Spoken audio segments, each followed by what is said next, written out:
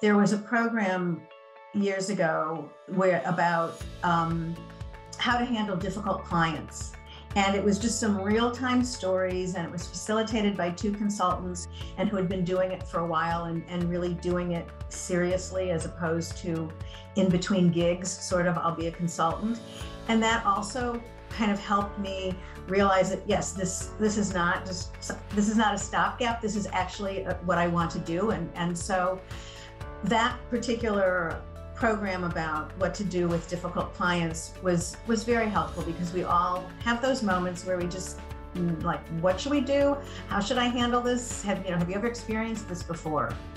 And the other was truly memorable, was a Booth Business School professor named Waverly Deutsch came and gave two programs for ACN members. And she introduced us all to something called the Business Model Canvas. She talked a lot about it and how to use it and what it meant for businesses. And I think it's just a really great tool.